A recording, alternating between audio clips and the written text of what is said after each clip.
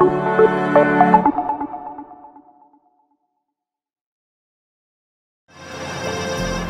майском номере журнала «Советский Союз» за 1955 год был опубликован ответ итальянскому читателю. Сеньор Карло Мальгаро из Милана интересовался, как там себя чувствует советский автопром. Его успокоили. С автопромом все нормально. Готовится к выпуску новой пятиместной легковушки. В такой наивной форме до многомиллионной читательской аудитории была доведена информация о скором появлении «Волги». Этой машине предстояло стать звездой первой величины в созвездии колес страны Советов.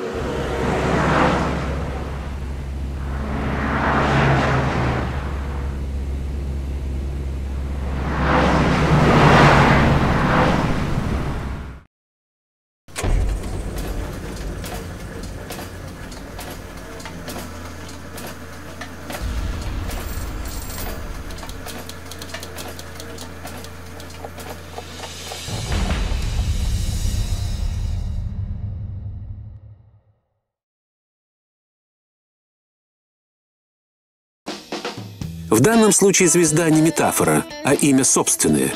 Его мог бы носить автомобиль, создававшийся 6 десятилетий назад на Горьковском автозаводе. Обрусевший англичанин, конструктор-кузовщик Джон Уильямс, искал новые пути в дизайне.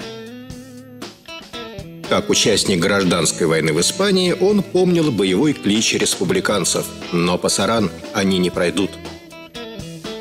Этот девиз, к сожалению, соответствовал судьбе проектов Уильямса.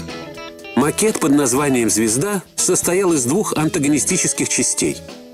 Анфас, летящий стремительный, рвущийся вперед. Сзади нечто покато зазубренное, похожее на филейную часть американского автомобиля «Кайзер Генри Джей». Автор альтернативного варианта, Лев Еремеев, тоже был не без греха. В его проекте звенели нотки Форда «Майнлайн». Впрочем, они не вызывали какофонию. Напротив, украшали мелодию стиля новой машины.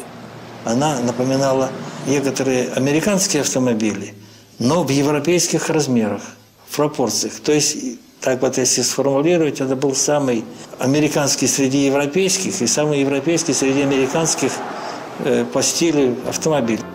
На всю работу, от выдачи технического задания до выкатки ходового макета, ушло 16 месяцев. Тут уж не до конкурса на лучшее название. «Волга»? Ну, пусть будет «Волга». Хотя, почему бы не АК? Вот она, прямо под заводским забором протекает. Машина проектировалась с очень большим размахом, честно, на мой взгляд. То есть там было очень много новых решений, которых не было на «Победе». Но самое крупное, это, конечно, была автоматическая передача. Как завод замахнулся на нее. Если бы только коробка. Все в этой машине было свежим, манящим. Необычные обводы кузова. Россыпь кнопочек, лампочек и рукояток на панели приборов. Огромный багажник. В «Победе» он был вдвое меньше. Сиденья легко превращаются в спальные места. Да на этой «Ласточке» можно всю Россию насквозь пролететь.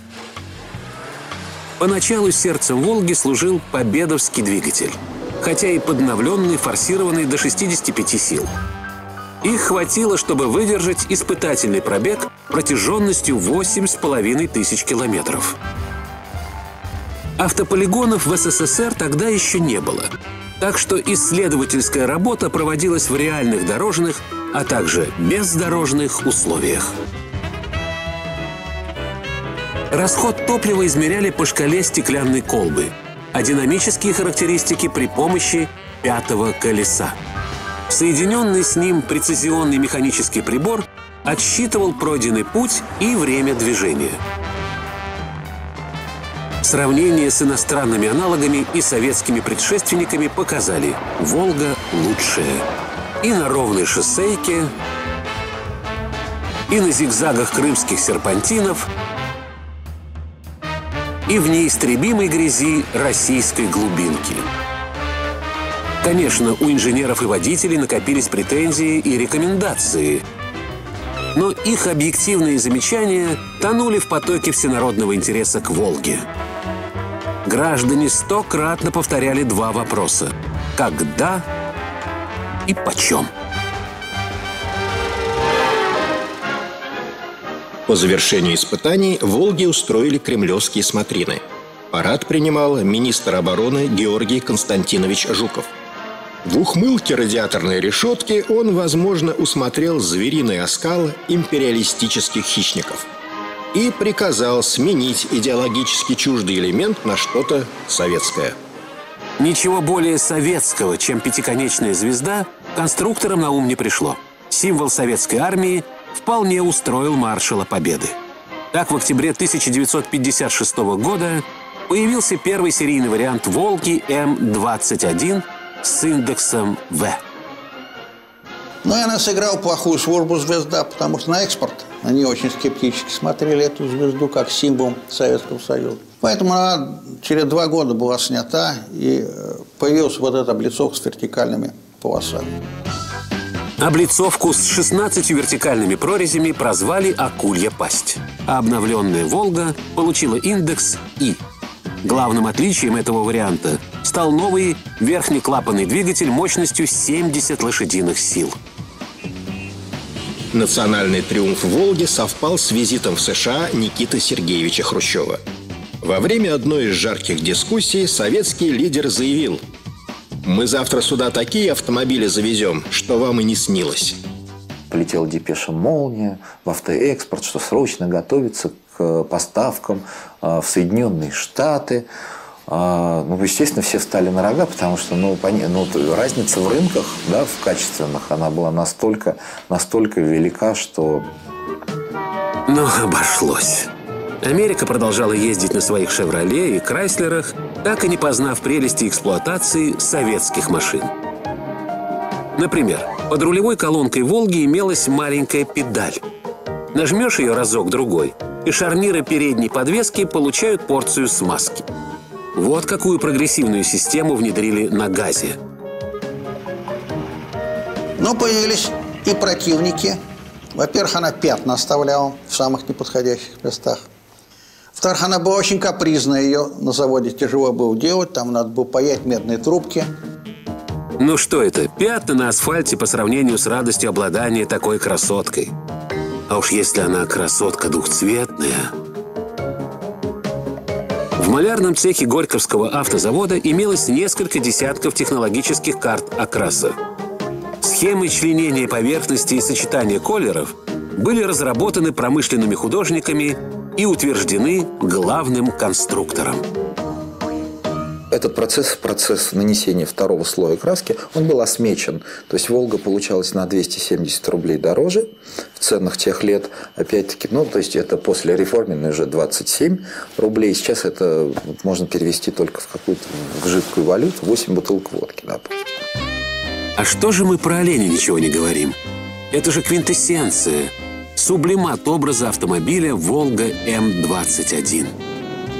Как только появился олень, сразу появился охотник на оленя и сразу появился защитник оленя буквально на следующий день. То есть в роли защитника выступал какой-нибудь слесарь 6-го разряда, который какую-то хитрую гайку изобретал, какую-то магнитную защелку. Отлитый из алюминиевого сплава и покрытый хромом олень, исторический символ Нижнего Новгорода, выпрыгнул за рамки обычного декоративного элемента. Он стал знаком причастности к избранному клану. Доходило до смешного. Металлические парнокопытные крепились на капоты москвичей. Хорошенькая игрушечка. А то и вовсе украшали трофейный автохлам, обслуживающий кинопрохиндеев.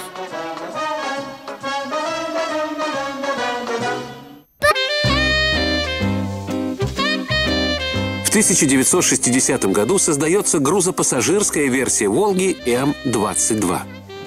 Американцы такие автомобили звали «Стейшн», европейцы «Караван» или «Фамильяра». У нас их называли фургонами, а то и сараями. Редкие кадры. Опытный предсерийный образец машины М-22. Предназначались они прежде всего для медицинской службы.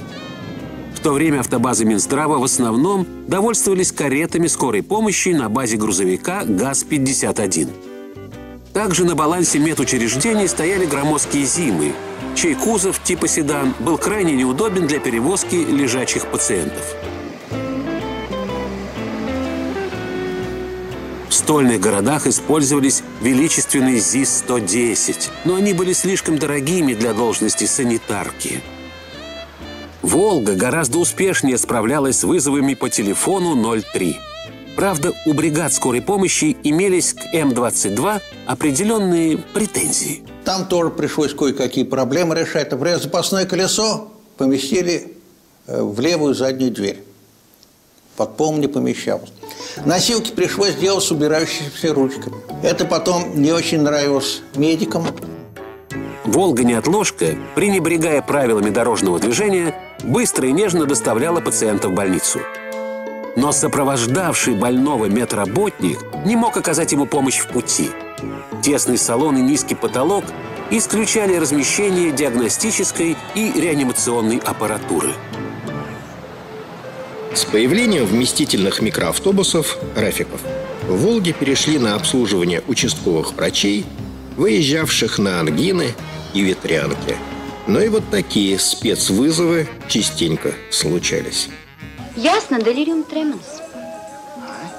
Белая горячка. Да, белый, горячий, совсем белый. «Волги» фургоны использовались силовыми структурами. В багажном отделении скрывалось специальное оборудование. Например, для обнаружения помеченной изотопами неучтенной текстильной продукции. Частникам стейшены практически не доставались. Исключения были единичными.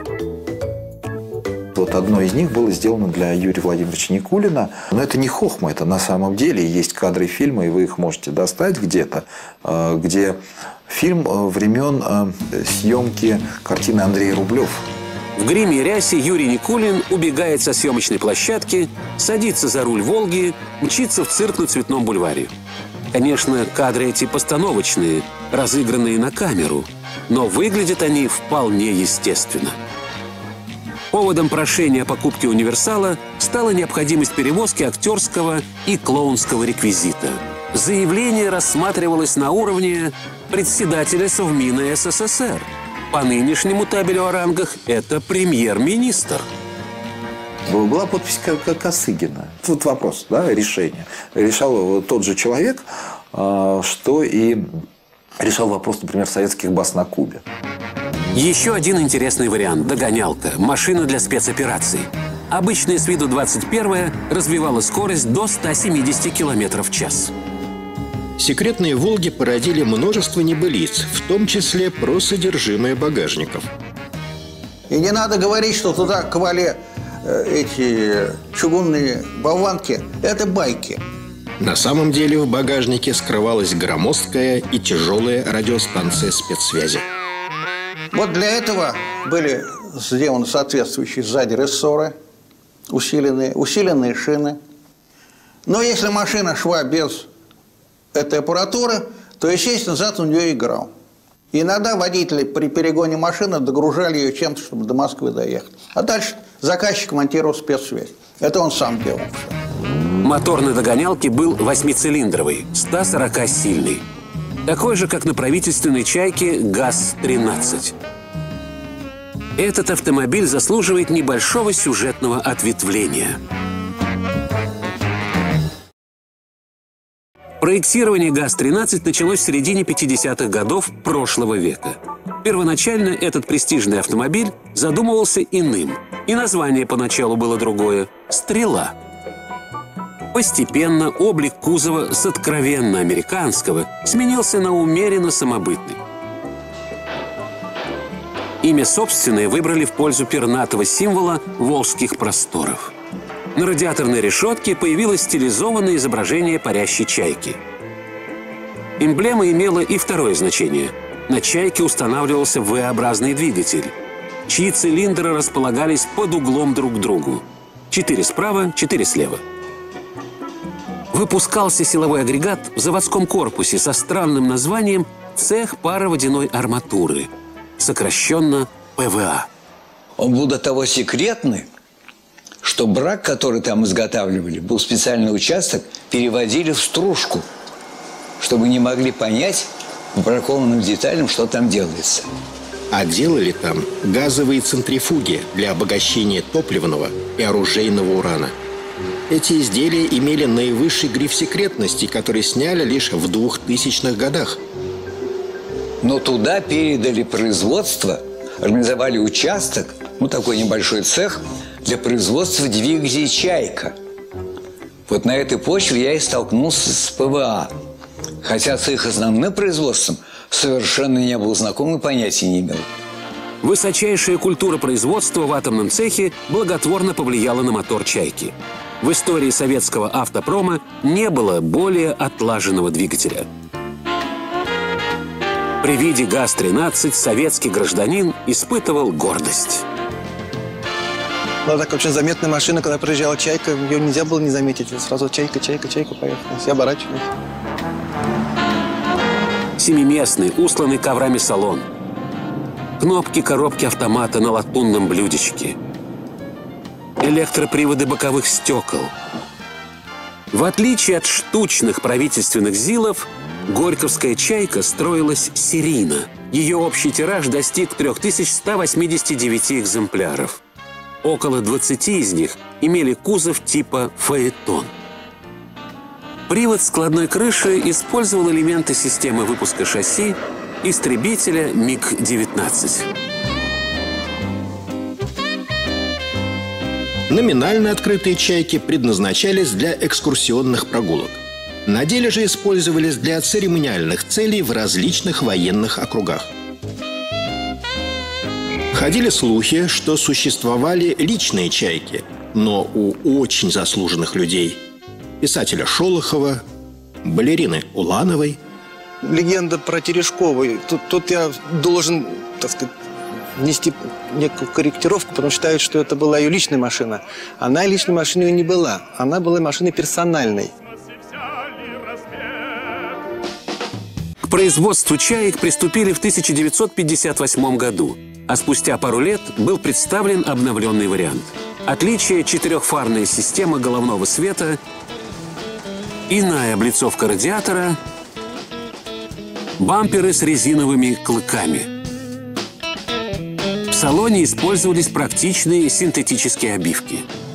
Апгрейд «Чайки» худсовет не принял, но стиль ГАЗ-13 решили использовать при рестайлинге «Волги». Был вариант сделать «Волгу» с внешними элементами «Чайки».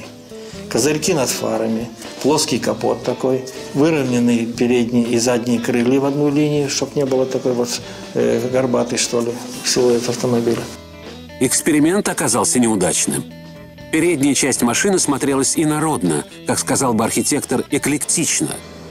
Облик «Волги», разработанный в ранних 50-х годах, отторгал искусственное омолаживание. Допускались лишь легкие дизайнерские правки. Чуть менее массивные бамперы. Задние фонари-подфарники без хромового оклада.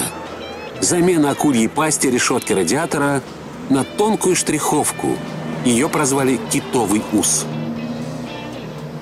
В отредактированном виде машина под маркой М21Р появилась в 1962 году. И тут фанатов «Волги» постиг тяжелый удар. С капота исчезла культовая статуэтка. Якобы она представляла опасность при наезде на пешехода. Но, что вероятнее, заводчане снижали себестоимость машины, убирая излишества. «Волга» без оленя – это, в общем-то, собственно, и не «Волга», да? Это как Дзержинский без Маузера, да? «Волга» без оленя. Об олене погоревали и забыли. Гораздо важнее были технические изменения «Волги». Двигатель прибавил пяток лошадок. Амортизаторы стали телескопическими, более эффективными, чем старые рычажные. Солиднее смотрелись материалы отделки салона. От слишком дорогой в производстве автоматической коробки скоростей окончательно отказались. До этого ее ставили под спецзаказ. М21Р стала самой массовой и самой недоступной модификацией «Волги». «Волга» была дефицитом гигантским до последнего экземпляра, до последнего дня своего выпуска. И за ней были очереди, и угоняли их по-страшному. Угоны «Волги» – тема бездонная. Среди автолюбителей ходили истории, начинавшиеся словами А вот у нас в гаражах случай был. Дальше следовали леденящую душу рассказы об изощренном способе присвоения автотранспортного средства. Да что там рассказы? Художественные фильмы по этому поводу снимались. Бессмертный шедевр «Берегись автомобиля» – произведение многоплановое. Во-первых, это философское исследование на тему «Преступник может быть святым». Для эпохи соцреализма смелое предположение. Во-вторых, фильм давал прямые указания, как уберечь автомобиль от кражи.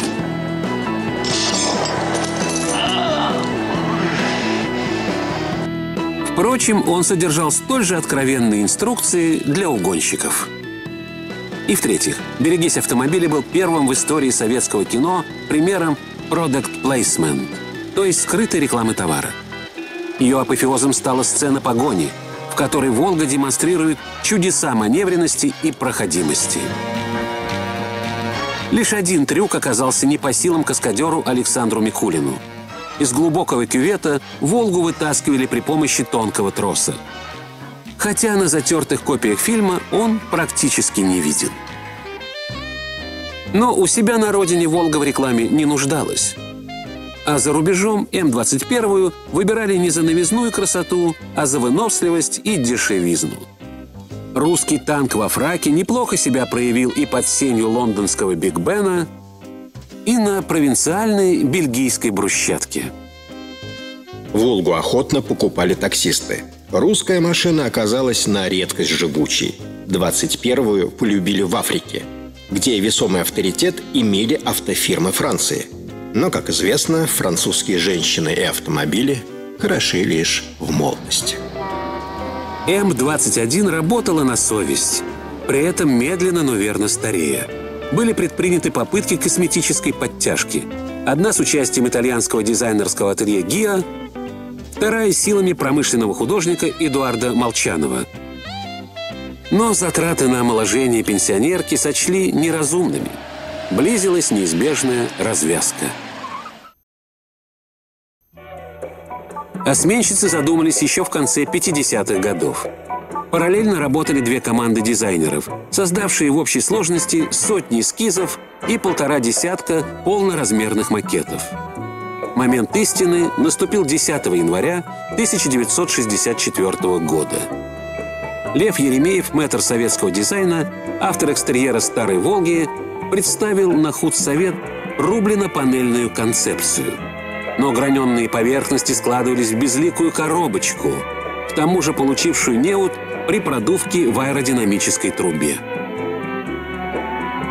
А вот молодые художники Леня Цикаленко и Николай Киреев создали весьма удачный прототип. Лаконичный, но оригинальный. Именно его после бурных дебатов утвердил художественный совет. ГАЗ-24 получился вне времени. Долгие годы в Горьком ходила шутка: у 24-й нет возраста, лишь бы она была черная и помытая. Но во время испытаний новые «Волги» преднамеренно загрязнялись. Вернее, камуфлировались в интересах секретности. Даже шильдик на крыле был ложным, с надписью «Супер». На вопрос, это наша или иномарка, шоферам следовало отвечать: да черт ее знает, мое дело баранку крутить. Утечка информации о перспективной модели могла навредить экспортным поставкам 21-й «Волги». Слухи о прекращении ее выпуска отразились бы на объеме инвалютных продаж. Испытания ГАЗ-24 успешно завершились. Недостатки устранили, документацию привели в порядок, а запуск в серию все откладывался. Конечно, 24-ка откровенно запоздала. Мы закончили ее разработку в 65 году, а она заменила в 70 году. Но там сработал как раз то же самое, значит, режим. Не финансировали подготовку производства, потому что арабский кризис начался, и новый 8-колесный бронетранспортер завод делал. Начиная с 1968 года небольшие партии ГАЗ-24 направлялись в опытную эксплуатацию. Но только 15 июля 1970 года состоялось историческое событие. Звучит команда. закончить сборку последнего автомобиля ГАЗ-21 и приступить к сборке первого автомобиля ГАЗ-24. Первоначально силуэт ГАЗ-24 казался каким-то неправильным. Слишком влиятельной была харизма предыдущей «Волги». Но со временем симпатии перешли на сторону новой машины. Постепенно 21 на их фоне стал смотреть что-то какое-то непропорционально короткое, высокое, какое-то вздыбленное. ГАЗ-24 стал собранием противоречий. Из новаций – четырехступенчатая коробка передач, усилитель тормозов, травмобезопасная рулевая колонка. При этом архаичная подвеска и унылая динамика разгона – более 20 секунд до 100 км в час. Впрочем, там, где использовалась «Волга», ценилась не шустрость, а ремонтопригодность. «Волга» до 90-х годов, до середины 90-х годов была чисто служебная машина. 40% шло в такси, 40% шло в административно-хозяйственный аппарат, и 20% пытались продать на экспорт, что не продавалось, шло в магазин. Магазин – это громко сказано. «Волги» распределялись среди передовиков труда, талантливых ученых и народных артистов. Но почему-то большой процент 24-х оказывался в южных республиках СССР. Оттуда на завод приходили такие письма. В Горьковский автозавод. От Ивазова Резвана. В моем машине установленные звуковые сигналы при пасмурном погоде меняет звук. Хрипует, как ангинозный человек. При солнечном погоде очень хорошо звучит. Когда сигнал хрипует, падает авторитет машина. ГАЗ-24. Хрипующий сигнал популярности «Волги» не убавил. Для отдельных граждан эта машина стала фетишем. Рассказывали, как некий товарищ с Кавказа целый день провел на стоянке такси. Он всех пропускал, пока подходили 21-й, 8 часов. Наконец пришла 24-ка, он сел, еще 8 часов катался на ней. Вот. А потом, наверное, купил суши.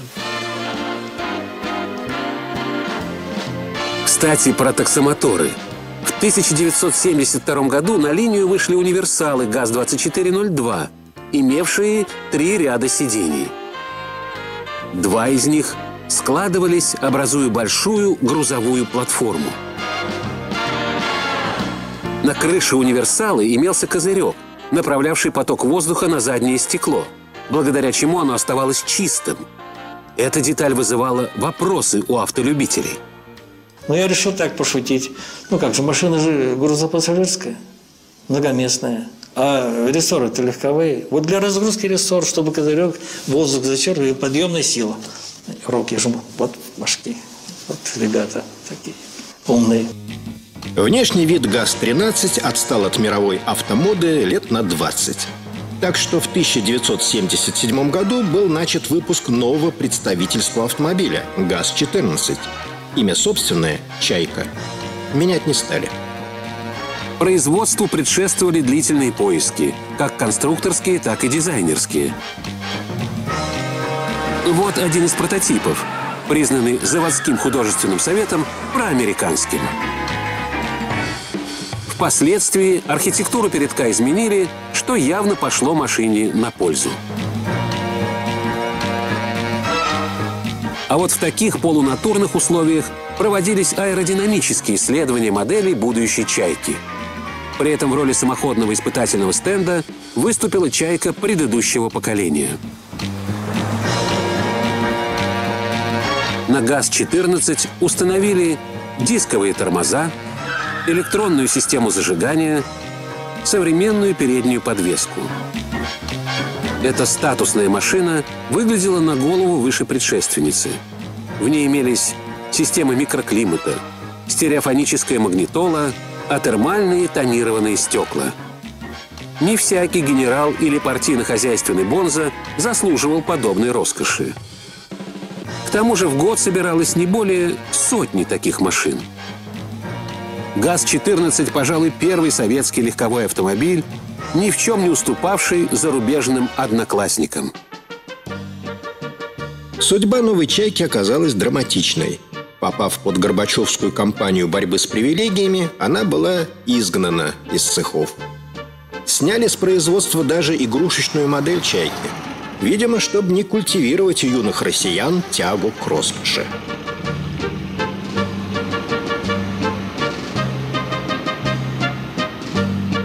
Государственным мужьям пришлось пересесть на 31-ю «Волгу», которая была, по сути, той же машиной, что служила в такси. А ведь конструкторы «ГАЗа» разрабатывали принципиально иные проекты. В них не было даже намека на родство с 24-кой. Флагман семейства ГАЗ-3105. Комфортабельный автомобиль бизнес-класса. Двигатель 170-сильный, 8-цилиндровый, с электронным управлением системы питания. В салоне многочисленные электроприводы и сервисные устройства. Имелось даже место под радиотелефон. О мобильниках тогда еще речь не шла. Необычно выглядело двухэтажное боковое остекление, у которого открывалась лишь нижняя секция. Линия окон была сильно опущена, так что пассажирки в мини-юбках могли бы испытывать дискомфорт. От излишне откровенных окон отказались. Переосмыслили, пересчитали и переделали многие элементы и агрегаты. В начале 90-х годов вполне современная представительская модель Горьковского автозавода была готова к серийному выпуску. Звезда по имени Волга прожила жизнь, подобающую небесному светилу. Вначале яркая вспышка сверхновой. Затем ровное и долгое горение, постепенно переходящее в угасание. Этот процесс растянулся до 2009 года. Менялись индексы моделей: 31029, 3110, 2308, 31105. Но над ними неизменно витал дух 24-й «Волги», созданный еще в середине 60-х годов прошлого века. Свет погасшей звезды Волги и поныне доходит до нас, хотя и вот в таком преломленном виде. Сегодня на Горьковском автозаводе не выпускают легковых автомобилей собственной разработки. Там, где раньше делали «Волги», нынче в рамках индустриального партнерства собирают современные, надежные, красивые и скоростные машины гольф-класса. У потребителя к ним практически нет замечаний. Быть может, кроме одного единственного. Эти автомобили никак не связаны родственными узами с колесами страны Советов. Audio Jungle.